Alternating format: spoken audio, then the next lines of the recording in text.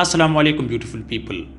Today in this short practical video I will guide you for steel reinforcement details Nrcc slab beam. Guys, this slab beam is being designed for 4-story commercial building. They used here heavy steel reinforcement but without standard codes. Guys, you can see clearly this is 4-story commercial building, so this is mega project. So here they did some common mistakes. Let me point out these mistakes the front of you. Let's get started, guys. If this video is helpful for you, so you may like this video. The width of the beam is 12 inches, depth is 16 inches. Guys, you can see clearly. They used here 4 steel rods at the top, 4 at the bottom. But this is the wrong design. That's why, because at the tension they should use maximum steel rods, at the top they should use minimum, because concrete is strong in compression but it's weak in tension. And 2 bars they used at the sides. So here we have total 10 steel rods. Guys, you can see the junction between beam and column. They used here heavy extra steel reinforcement for the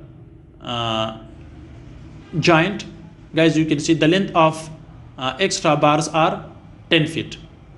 Die of steel reinforcement is 20 millimeter or 6 sutar, you can say. Look here, guys. They used here 4 extra steel rods at the top to resist shear stresses, because shear stresses are maximum at the end of the support. Guys, let me discuss its stirrups. Guys, they used here 8 millimeter dia for stirrups with the spacing of about 7 to 8 inches. If you see its hooks are bent with 90 degree, but this is wrong. That's why, because hooks should be provided with 135 degree, which is standard from IS and also from ACI. Guys, you can see the first stirrup should be placed with minimum 2 inches, but they placed with the distance of 9 inches. At the mid also this is equal, which is about 7 to 9 inches. If you see this junction, so the stirrups should be placed closely. To L/4 distance, the stirrups should be placed closely. So therefore they used heavy steel reinforcement but without standard codes. Look here, guys. Actually, it is important to use 4 steel rods at the bottom and 2 at the top.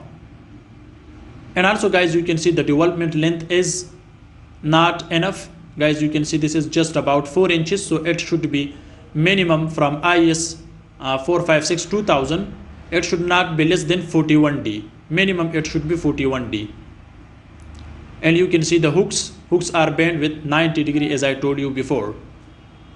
Guys, you can see the junction. So here they didn't provide the extra rods, but they provided here 10 steel rods, 4 at the bottom, 4 at the top. Guys, you can see.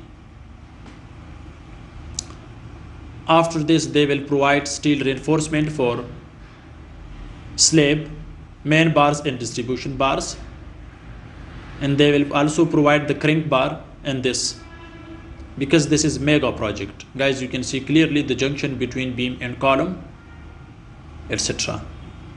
Maybe this video can help you. Thanks for watching. See you in next video. Goodbye.